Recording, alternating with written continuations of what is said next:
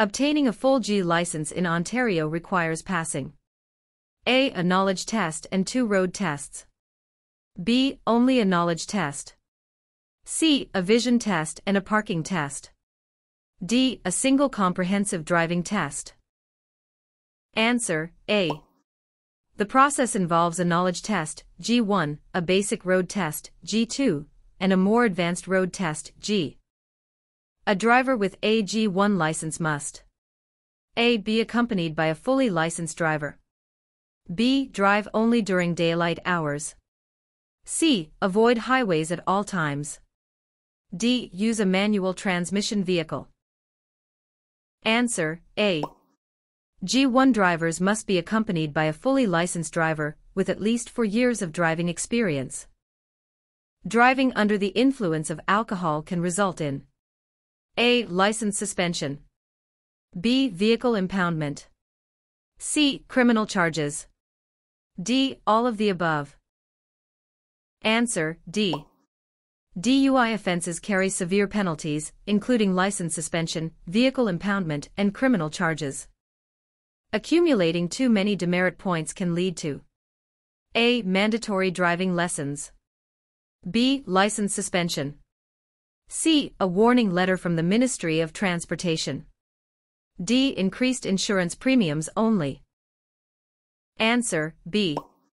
Accumulating demerit points can result in license suspension, depending on the severity and frequency of offenses. Proper following distance under normal conditions is A. 2 seconds behind the vehicle ahead. B. 1 second behind the vehicle ahead.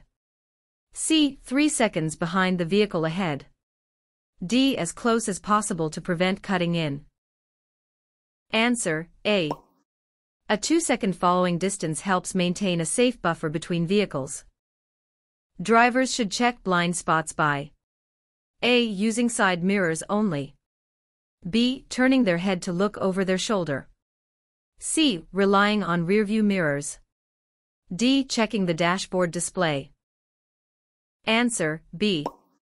Turning your head to check blind spots ensures there are no vehicles or obstacles in those areas.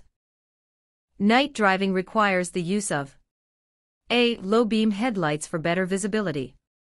B. High beam headlights in well-lit areas. C. Parking lights only. D. Hazard lights at all times. Answer: A. Low beam headlights provide adequate visibility without blinding other drivers. When a vehicle starts to skid, the driver should A. Turn the wheel sharply in the opposite direction. B. Apply the brakes hard immediately. C. Steer in the direction they want to go. D. Accelerate to regain control. Answer: C.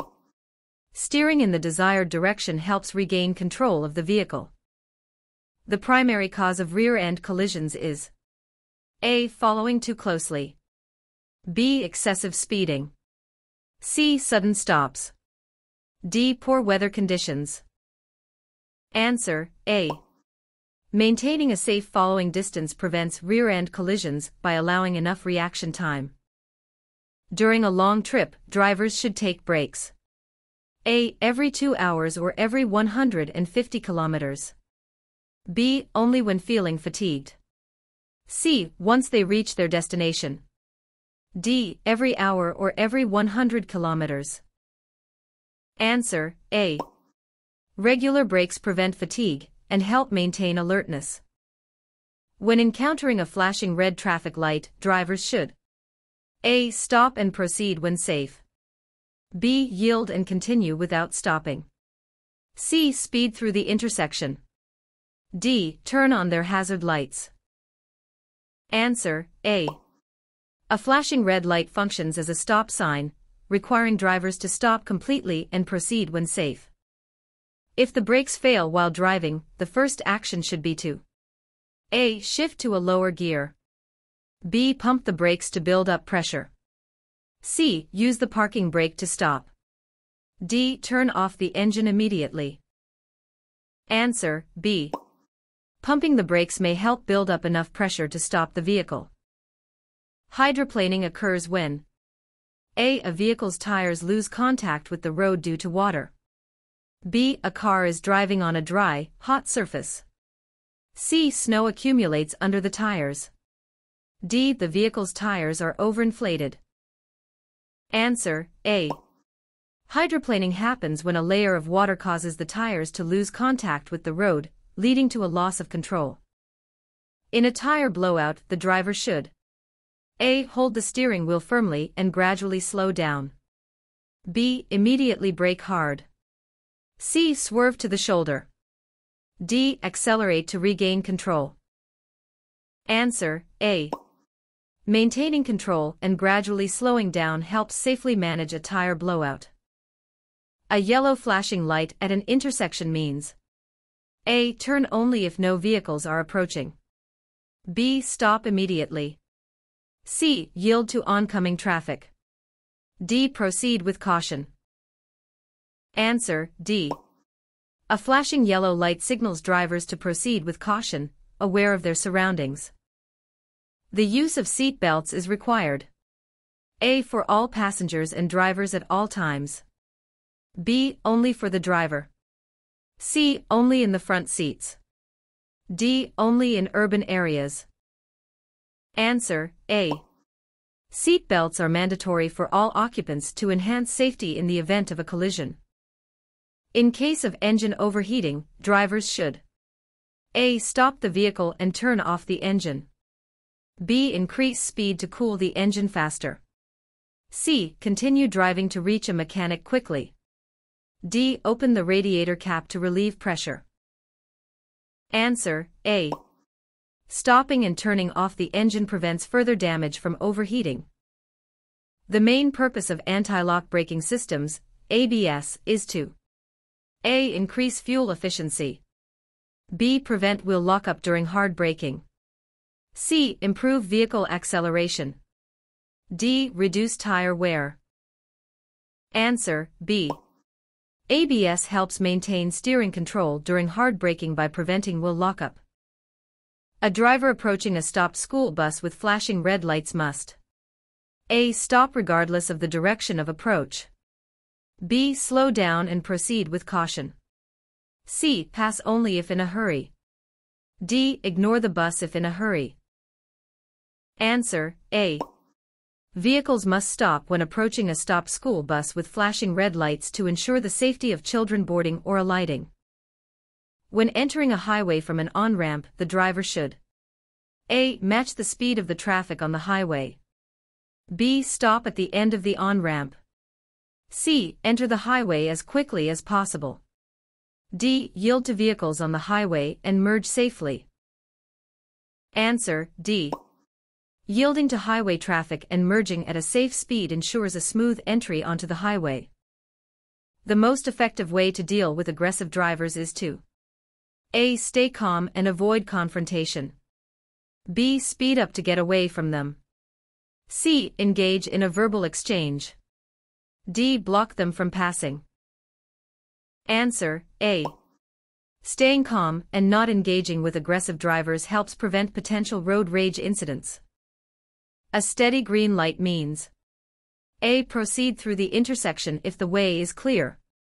B. Stop if vehicles are present. C. Yield to all oncoming traffic. D. Speed up to avoid traffic. Answer: A. A steady green light allows drivers to proceed if the intersection is clear, ensuring traffic flows smoothly.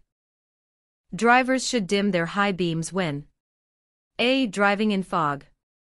B. Driving on a well-lit street. C. Approaching another vehicle or following one. D. Entering a tunnel. Answer: C. Dimming high beams prevents blinding other drivers, enhancing safety for all road users. In icy conditions, a vehicle's stopping distance can be: A. Much longer than usual. B. Shorter than usual. C. The same as in dry conditions. D. Unaffected. Answer: A. Ice significantly reduces tire traction, increasing the stopping distance required to safely stop the vehicle. The use of hands-free devices while driving: A. Reduces but does not eliminate distraction. B. Completely eliminates distraction. C. Is recommended only in emergency situations. D. Should be avoided at all times. Answer: A. Hands-free devices minimize physical distraction, but do not eliminate cognitive distraction, requiring drivers to stay focused. The correct action when approaching a railroad crossing with a lowered gate is: A. Sound the horn and proceed with caution. B. Drive around the gate if no train is visible. C. Speed up to beat the gate. D. Stop and wait for the gate to rise. Answer: D. Lowered gates at railroad crossings indicate an approaching train, requiring vehicles to stop and wait for it to pass. At a four-way stop, if two vehicles arrive simultaneously, the right-of-way is given to: A. The vehicle on the right. B. The larger vehicle. C. The vehicle that arrives first. D. The faster vehicle. Answer: A. The vehicle on the right has the right-of-way at a four-way stop when vehicles arrive simultaneously, promoting orderly traffic flow. To avoid fatigue on long trips, drivers should: A. Take regular breaks every 2 hours or 150 kilometers. B. Drive non-stop to reach the destination faster. C. Rely on caffeinated drinks. D. Increase the volume of the radio. Answer: A. Regular breaks help prevent fatigue, keeping drivers alert and reducing the risk of accidents. When making a right turn at a red light, drivers must: A. Ignore pedestrians and proceed cautiously. B. Speed through the turn if the way is clear. C. Come to a complete stop and yield to all traffic and pedestrians. D. Turn without stopping if there is no visible traffic. Answer: C. Coming to a complete stop and yielding ensures safety for all road users before making a right turn at a red light. A driver's reaction time can be affected by: A. Fatigue, alcohol, and distractions. B. Vehicle speed and weather conditions. C. Road surface and tire condition. D. All of the above. Answer: A. Reaction time is influenced by factors such as fatigue, alcohol, and distractions, which can impair a driver's ability to respond to road situations.